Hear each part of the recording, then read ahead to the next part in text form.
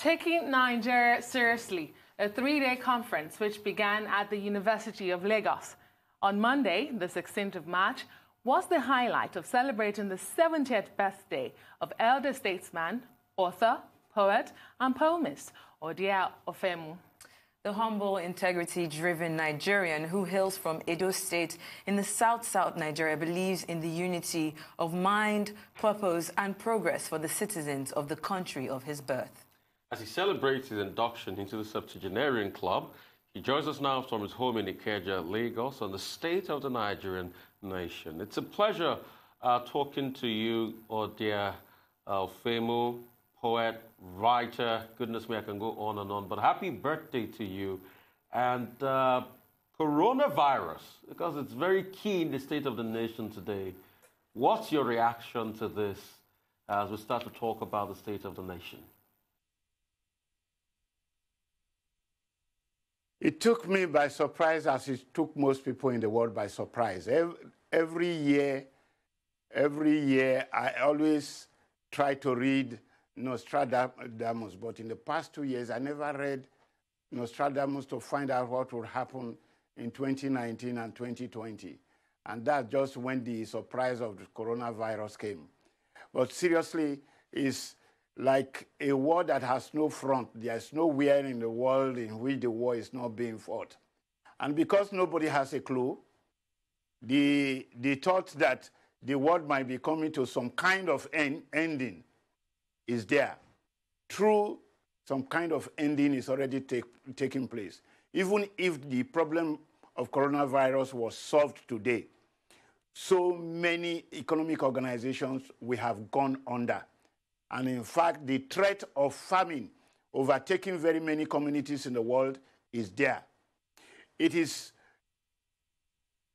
a problem, what looks like a medical problem to which no vaccine has been found, no cure has been found, and we are not too sure, in spite of local prophets telling us that it might end within a few days. We are all just like sitting ducks waiting for the worst to happen. Well, Odia, when it's like the... Indeed. And when you look at the life expectancy... I like to put... Go ahead. I mean, I don't want the world to end in my time. And I'm very sure very many people do not want the world to end just yet. So we may have to consider a drastic form of creativity to halt it. The hope is that some of the prophecies might be true, that in a few days it might be gone.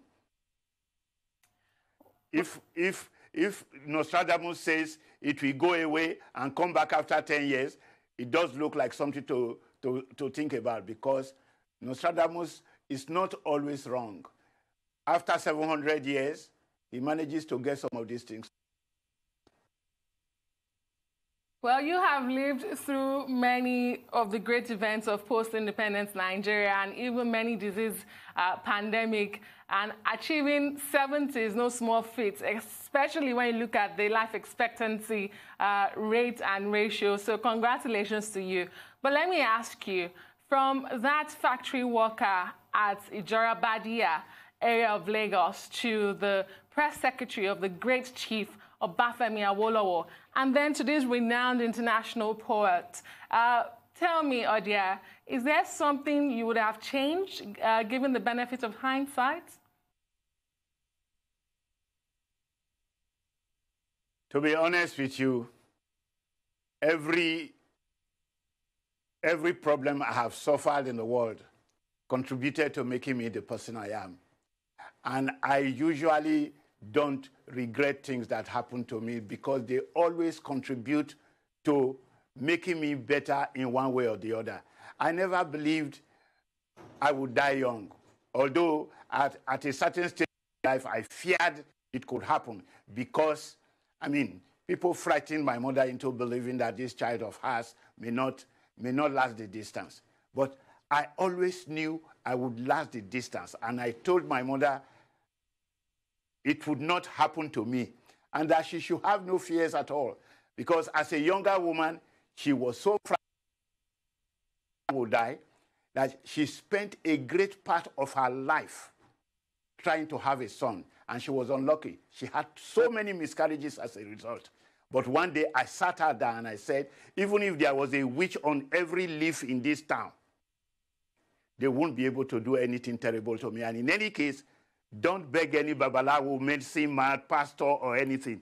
I would not die, and I would live to bury you. I lived to bury her. And somehow, the kind of fate I had in my living longer than was supposed by the prophets.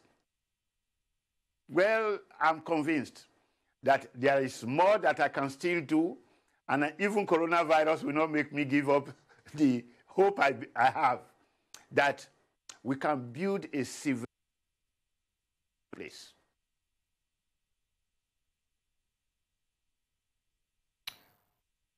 Okay, Mr.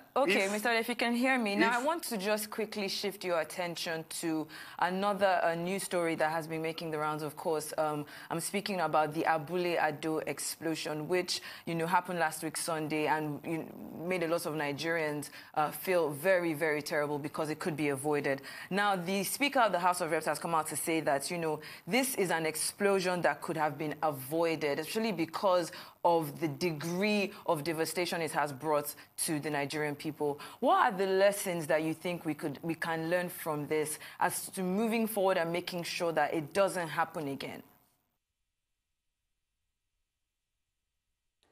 We've always needed a different kind of security architecture in Nigeria, a level of self-concern that makes it possible for things that are not properly set to be taken care of. There is an overview culture that does not exist amongst us. And in most cases, it happens. In most cases, it happens because the way our security systems used to be structured is no longer the way it is. There are too many interventions from non-institutional sources. And it is precisely those non-institutional sources that dislocate what normally amounted to a security watch. If people talk about security, it is not only about preventing violence in society. It is about ensuring that things happen as they are supposed to in almost every sector. And talking about every sector, it begins with education, health, employment, just name it. When I came to Lagos, an unemployed person knew that if you went to the Ministry of Labor, your name would be recorded, and wherever there was a job of the kind you needed, you would be called on a Thursday, or you could go there on a Thursday to check. Now, security is about getting things done as they should be done, and in a manner that protects every citizen. When only a few citizens are considered important enough to be protected, trouble always manages to come. If people who are on the road, who are supposed to be concerned with road traffic, and there is nobody who would immediately checkmate or cross-check, things are bound to happen the way they've just happened. Okay, so as we still celebrate your 70th, we'll go through a potpourri of issues. I'd like to talk to you about the politics, being played in the 70s and 80s leading up to the First Republic. I know you have a very sound relationship with Chief OBAFEMI AWOLOWO, and you were in the vanguard of all of this, while we led up to the First Republic, the Shagari elections and the likes. And I want you to juxtapose that with the politics being played now in the country. Any similarities? And tell us one or two things. Maybe we've not heard about the late sage, OBAFEMI AWOLOWO.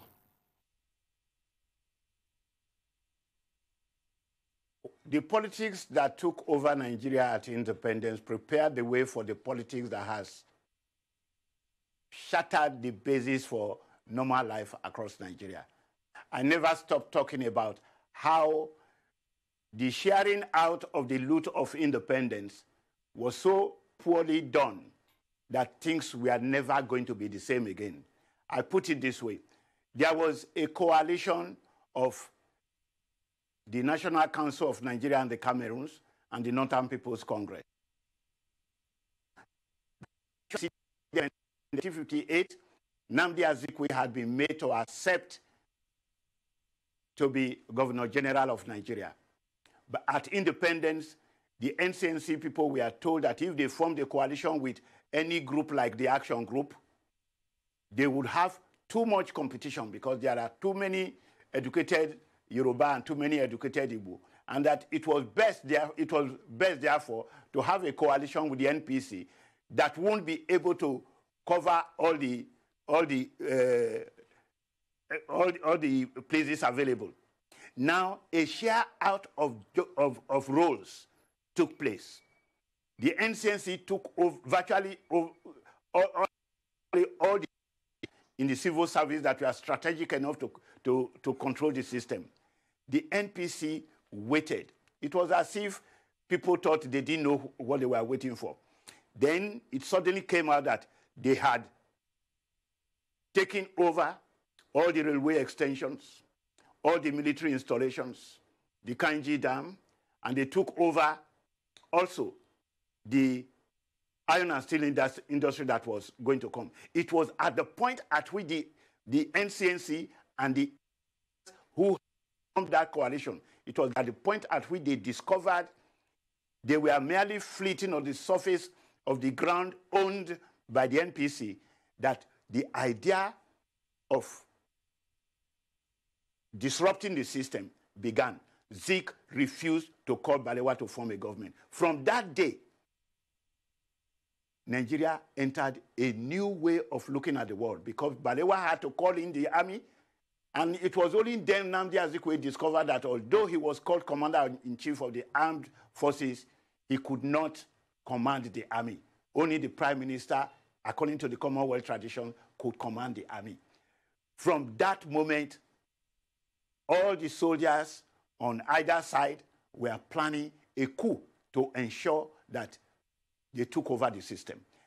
From that moment on, we have had no picture of the future that was not messed up by this fear of one group taking over from another. So that by January 15, when the first coup actually took place in Nigeria, it was being done as a way of preempting another coup that would have come from the northern axis, which was supposed to have taken place on the 17th. Mr. Ofeimun, sorry to interrupt you, but we'll have to go on a quick commercial break and we'll be back to talk some more. Please stay with us. We'll be right back.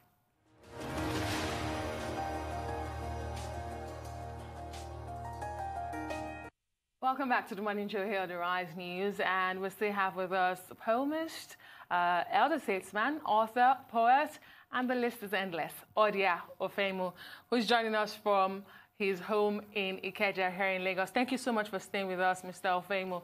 You were making a point, but let me just add this question to it because it's sort of related. 3 years ago, you granted an interview on a live broadcast where you said, I don't think the British really wanted Nigeria to be a very successful country.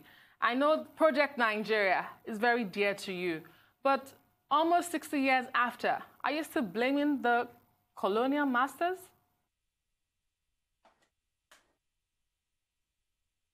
To put it very nicely, in the year I was born, 1950, there was an all-Nigeria conference taking place in which decisions were being taken about the kind of future Nigeria should have. The same questions that were asked at that conference are the questions we are still asking. And from where I stopped earlier on, we have had a country of competitive regionalisms and backed by competitive ethnicities. Have been so. It was possible to have created a system in which all the ethnic groups and fractions that we are going to occupy Nigeria into the future would put all their cards on the table and decide how they would want their life to be run and lived. It has not happened like that because we never quite haggled enough. The British were always intervening to ensure that only what they wanted would happen. As early as 1902, Lugard had set for ensuring that the part of the country that he was in control. He believed that you needed to have an ethnic group that would command the North, and the North would then command Nigeria. The British, therefore, would have a they called it a dual mandate. They allowed our own leaders, that is to say the indigenous leaders, to take care of the country while they took care of those leaders. The pattern has never really quite changed. And whenever there was going to be a change because Nigerians were opposed to that format, they also intervened. And they have intervened at every stage, including the intervention during the Civil War. Many people forget that the coup of January 15 took place at a time when Britain was not going to allow any such coup to happen. And they intervened in the process of the carrying out of the pogroms. They were there. The British were part of that formation. And because we ourselves have not investigated our history enough, we blame one another. It is true, we lost a sense of justice, such that, for instance, we blame the Igbo as a nationality for a crime committed by a few majors who could just have been rounded off and tried. In the same way, the pogroms in the North were organized by a group of people who were identifiable, who were well known, so that because you did not take care of those who were really guilty, whole nationalities were turned into criminals. And we have had this sorry history of people blaming everybody without making a distinction between the truly guilty and the non-guilty. What we have created for ourselves is no longer a country planning to advance. It is simply a country in which whoever is in power tries to destroy the advantages belonging to others so that they would always be in control.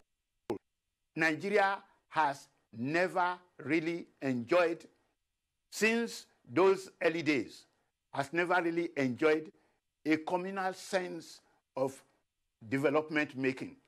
We have always go in such a manner that cohesive understanding of the way the world works has all of us. We can go beyond it. And the reason we are not going beyond it is that we no longer listen to ourselves. Once the ideological makings were fractionized and regionalized, people no longer listen to those on the other side. Let's face it, if every Nigerian child went to school and health was available to everybody, and we knew that once you were out of or school, you would get a job, and you know that at the end of your life, towards the end of your life, you will have a proper pension scheme that covered you, we would have a different kind of country. But many people do not want such a country. They put their children in a state where they are no longer part of a normal human existence. They are above the normal human existence. They do not want other people's children to enjoy the facilities their own would enjoy. And we have allowed robbery to become a major issue. And by the way, when I use the word robbery, let me be very frank with you. I am not one of those who say that stealing is corruption. Stealing is not corruption. On that one, Goodluck Jonathan was right. Stealing is not corruption. Stealing is a crime. When you call it corruption, you are excusing it. You are implying that it could be just something to be negotiated before we find out what it really is. Because we have allowed stealing to be defined as corruption, Nigeria has been bludgeoned to the point where, as I keep saying, only about 30% of the income we make in this country is effective. The rest of it is waste, waste, and waste. You know, you are definitely a history aficionado, and never in Nigeria's history have we seen this phenomena of social distancing. I'm bringing back the topic of coronavirus, COVID-19. Now, only yesterday, the federal government ordered a travel ban and shut down 3 airports, including the Malam Aminu Kano International Airport in Kano, in Enugu, and Port Harcourt. However, they have stayed away from the Murtala Mohammed Airport and Nnamdi Azikiwe airports, which we know have a larger number of people coming into the country. Now, assessing the way the federal government has tried to stop the spread of this disease, how would you react to this?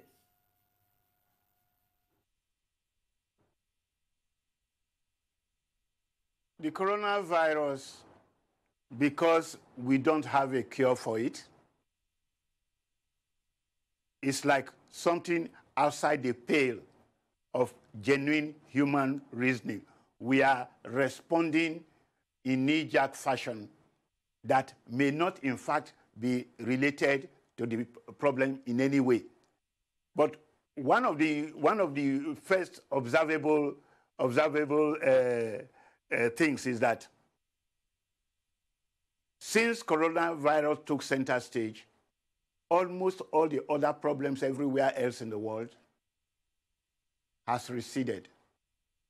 The terrorists are on holidays. I'm sure they no longer know whether the person they will be kidnapping has coronavirus. It becomes a situation of our need to look at a future, immediate and long term, in which Nigerians who would not be able to come together can still manage to have a way of dealing with communal problems, because those problems do not go away simply because we no longer gather. When we can't gather, the problems increase. It is actually a good way of educating all of us to see that a world in which people do not interact and intermix is a world that is due for tragedy. And that tragedy can only be taken care of by people thinking a way of having people on their own, but who can communicate with one another by some method. That method has not yet been properly designed. And the knee-jerk responses of today are not addressing how we would be acting when we would have successfully prevented all citizens from gathering, from meeting, and from, God knows, it could lead to famine everywhere. How do you deal with that kind of famine? These are the issues we need to consider. If markets close today, that means we have already allowed coronavirus to simply wipe out whole populations. There must be a way of taking it through so that even when people cannot gather, they may be able to get fed. There must be a way of inventing it. Unfortunately, we have not always had the kind of proactive agencies in government to deal with. But this is an emergency, and I think it was time we started learning how to do it. Okay, I'll come in here, but just to alert you, we'll be going on a break very soon. So in case we caught you, just to pre-inform you, sir, a very good perspective there as regards the coronavirus. I mean, a lot of people are saying maybe God wants a reset for the world. That's why this started. But I want to take you back to the antecedents of the formation of Nigeria itself. A man you admire so much, OBAFEMI AWOLOWO, it was alleged that he said that Nigeria is just a geographical expression. Way back in many of his writings. There's another man called Maximilian Zeglio. In 1947. In 1947. There was another man called Maximilian Zeglio because Italy came into being just the way Nigeria came into being. So Maximilian Zeglio did say that we made Italy, it's time to make Italians. Did you feel that based on what OBAFEMI AWOLOWO said, we didn't take our time to make Nigerians, and they are not true Nigerians. We'll go on a quick break. We'll come back and respond to that. Thank you, sir.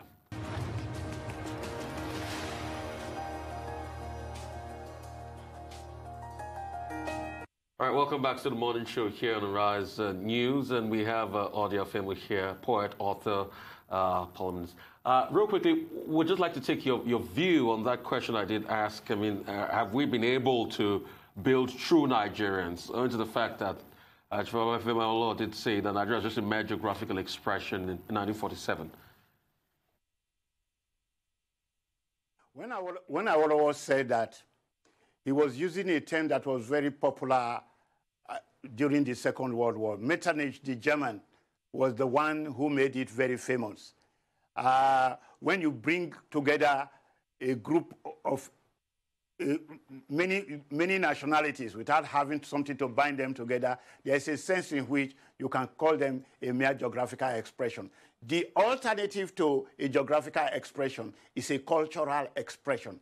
AWOLOWO appeared to have spent all his life trying to move that geographical expression to a cultural expression by demanding a common education policy, a health policy that covers all the population, and ensuring, I mean, all those welfare issues that became popular in Nigeria were those things that could have led us to turning Nigeria into a cultural expression, a people who, no matter the differences in languages and ethnicity, would be able to act as from a commonality of goals and a commonality of, well, shall we call it, access to information. Unfortunately, AWOLOWO was not generally accepted as the oracle which he was, because AWOLOWO's position was a very simple one. If you want to turn a country from a geographical expression to a cultural expression, you should start by ensuring, for one, that all the knowledge in the English language will be taken into the indigenous languages, and all the knowledges in the indigenous languages will be transferred into the English language. You bring together all the nationalities in the country, and you make it possible for cooperation or competition to take place between Nigerians and between the colonized and the colonizer in a manner that made all of us common human beings and common citizens. That way you build a cultural expression from a people of diversities. Unfortunately, not many Nigerians wanted that to happen. In fact, up to 2020, we are still having a situation of people disavowing the necessity for ethnic homelands. And in fact, ethnic groups were so criminalized across Nigeria that it was difficult. It was very difficult to convince some people that it was not ethnicity that was bad, but our attitude towards it, our inability to manage the relationship between various ethnic groups. We all need the same things. And to be very honest, Nigerians are not as different as we claim that we are. I have consistently argued the point that if the Igbo, the Yoruba, the Fulani, and so many other ethnic nationalities across Nigeria are of the same language group, the Kwa Niger-Congo language group, we ought to realize that the mere administrative demarcations between peoples that we embark upon should be along lines of the differences that exist. The Yoruba are not a different people from the Fulani. The Fulani are not a different people from the Igbo. They may have passed through this area at different times in history. But when you look at the whole of Africa, most of the migrations took place from around us into East Africa, into Southern Africa. We are one people. And if Africa is to thrive and develop, We need to be able to see ourselves as one people who need a sense of common responsibilities, a sense of common responses to our environment. And it is not by denying federalism, because federalism is actually what it requires. Because the little differences that, the many differences that history has brought to our doors cannot be resolved by a unitary principle. Because we migrated at different times, I have related and distanced ourselves one way or the other, we do need a principle that allows all of us to have independence, freedom within our cultural geographies, so that our relationship with other cultural geographies will be based on mutual respect. We have not built such a country. We have been working against having that commonality of interest. And what do they put in the place of these commonalities of interest? They bring in religion. They bring in issues that, frankly, do not pertain to the survivability of our people. It is possible for Nigerians who share very different who share very different ethnicities, religions, languages, to live normal human lives, because we give to every individual in society what is due to that individual. It is possible to have a great country. Thank God the English language came from colonialism, so we do have at least one means of relating before we depend on our indigenous languages. But consider that possibility, that we actually put all the knowledges in English into our indigenous languages. We would share common tendencies across various areas of human life, and what many people consider antagonistic today can be reduced to mere conversations between different people. The reason we are not doing that is that there are individuals and groups who think they must be lords and masters over others. No, all Nigerians must be forced to be citizens. Anybody trying to be an overlord should be fought and defeated. Indeed, we should take positive advantage of our diversity. Mr. Ofeimun, let me ask you, because it has always been your dream to be the governor of Edo State, South Nigeria. You took a shot at that dream in the 2016 elections on the platform of the Labour Party. But do tell me, did that dream die with the loss at the primaries? And what is your impression of the protracted crisis in the ruling party in Edo State at the moment? And if you permit me to please intrude, what does Odia Ofeimun have against love and marriage? This looks like asking the ultimate question. But let me begin by saying, I have not always had the dream of becoming the governor of Edo State.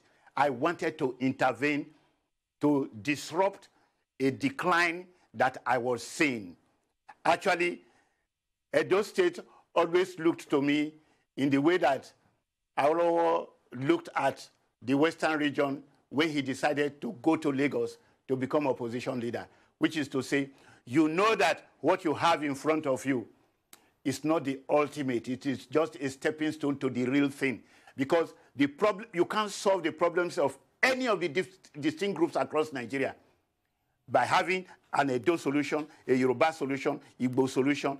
All those solutions will always fail because they are not covered all enough to provide ultimate answers.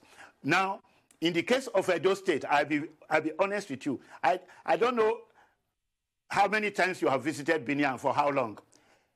I happen to have read enough of Edo history to realize that that city has been in perpetual decay, and that most of the modern things many people claim they are doing in that city are underdeveloping ideas that had been there from about the 15th century. I mean, the town planning in Benin was done in the 15th century. What has been added over the years is nothing to write home about. And you know that there are ways of managing a city in such a manner that it can relate to all other cities in the world and stand up in stature. comparable to what most great cities have. Now, I really, genuinely believe that you can start from a local government, run that local government properly, which is why the idea of restructuring is about ensuring self-governance in local governments, self-governance at the level of the state, and in a way that you relate to the center from a sense of the greatness we can all build together. When you come to what the individuals are doing today, especially the individual leaderships, properly speaking, because they are too personalist in their approaches to problem solution, they can never solve the problems well. If you build a road in any part of, you are not building a road from the creativity in income generation. You are not building the big hospitals from creativity in income generation. We have not been building civilized societies. Because the money is available and it comes from oil, you just throw it at the problem and you are supposed to become a big man as a result. And the kind of problems that you are encountering between the leaders is a problem of people who are not thinking of the masses, but of acquiring the means to consistently have and retain power. Mr. Ofeimun, because we're almost out of time, in about a minute, if you can answer my question about what you have against love and marriage. A lot of people are interested. I'm very interested in love and marriage. I want it done properly. And if I can't do it properly, I won't do it. Have you given up? I mean, you're 70. Are you still taking a shot at marriage? Some people get married at 80, you know, but, you know, I want to do it when I can still do some other things. Great, if you know fantastic. What I mean. It's been such an honor to have you this morning on the morning show, and happy belated birthday to you again. 70 is no small feat in our nation. Thank you so much for what you do. We really do appreciate you. All right, very exciting one there. One of the most cherished 70-year-olds I've seen in a while. Yes.